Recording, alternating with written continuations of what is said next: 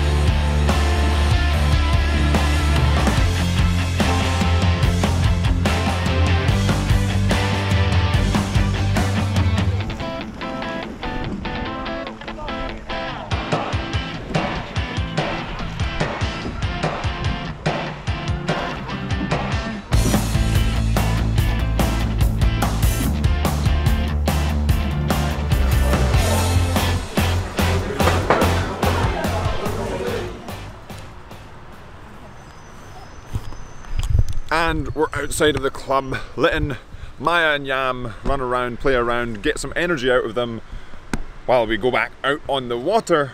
But earlier I spoke a little bit about that sort of getting through the winter, and I feel that one of the biggest things for me is just daylight and light. So when it does get dark really early, it brings the mood down. So there's a couple of ways you can affect that, make that a little bit easier transition. There are things called SAD lights, or seasonal affective disorder lights, that you can sit in front of for certain periods of time during the day, and it's when it's dark, and it supposedly gives you a little bit more of that sort of day light. But they're specific lights, they have to have the certain number of brightness, etc. And that's one thing to do, because when it goes into springtime, when it starts to get light again, you can sort of feel the mood improving as the days get longer and the days get brighter. But that is one tip, sort of using a light like that. Or even just another thing I did last year, I took a weekend away when we had a weekend off from training to go to somewhere where it was sunnier, warmer and brighter. And I went down to Spain last year for a weekend, but that's another sort of thing. This year I'm going to try out that light, that's seasonal affective disorder light, and that's what people can sort of get down or mentally find it difficult in the sort of winter, autumn months when it starts to get darker, when it starts to get colder, when it starts to get wetter. But there's a big difference as well when you're training, and I'll get on to sort of tips for that after this session.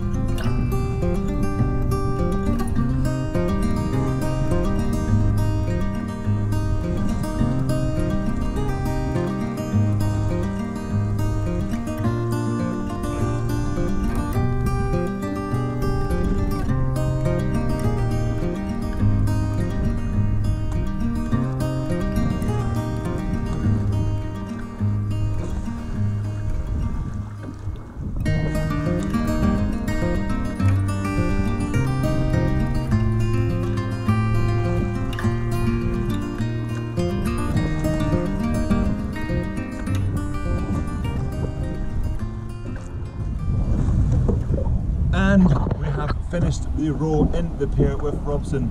Where's the sun? There's the sun. In the, what used to be the learn to row pair, but who knows what it's called now. But now, after the session, it's time to go fuel up, because remember, food is fuel. Maya. Maya. Oh.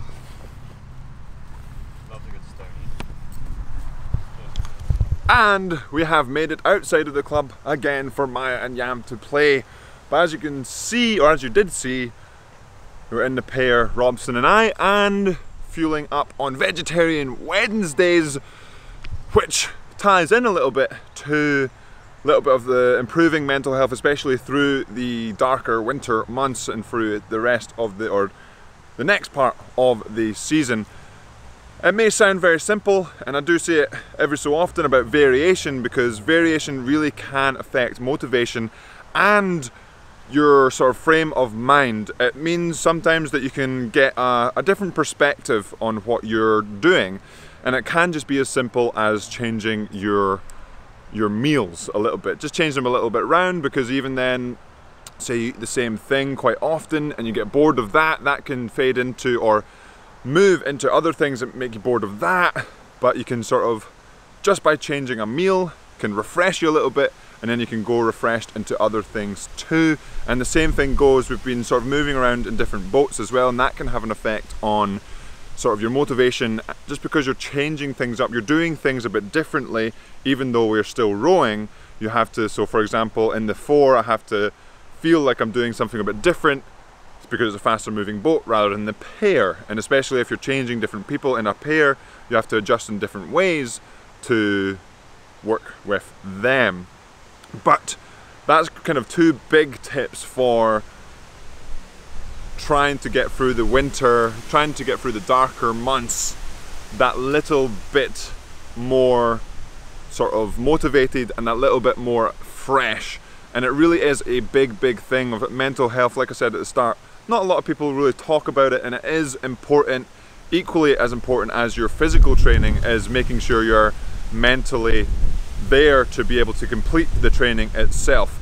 And just being mentally aware of your state of mind can really affect what you're doing training wise. So say some days you feel physically fresh but you feel mentally drained, and then you go attack training and it may not feel like your body is being tired, but it makes your mind more tired, and then you start sort of running into problems that, like, your motivation starts to just not be coming back, and it becomes problematic to just, okay, now I have to just force myself to get out of bed rather than being able to hop out of bed.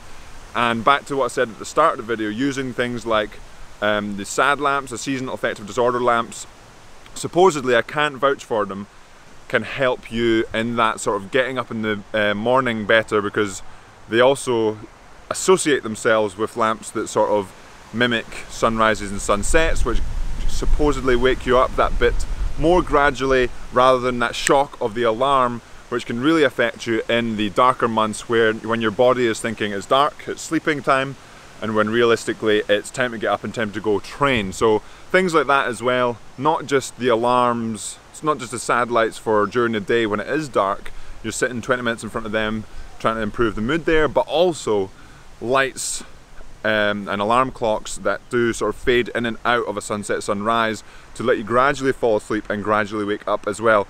And lastly, a huge thing for getting through winter training in the winter months is sleep. As we've got another dog joining the party, sleep is absolutely massive. So not just waking up and going to sleep at the right times or in the right way and waking up fresh, but making sure you get enough.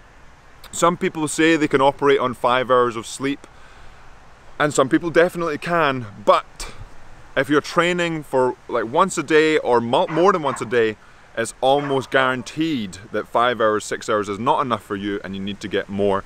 And sleep is a hugely underrated thing to talk about in your mental health, your physical health, the repairing of everything in your body, not just the repairing your muscles if you went and did weights one day and you're repairing sort of them being torn, but also refreshing the mind, letting your mind get rid of stresses and all that that's been building up.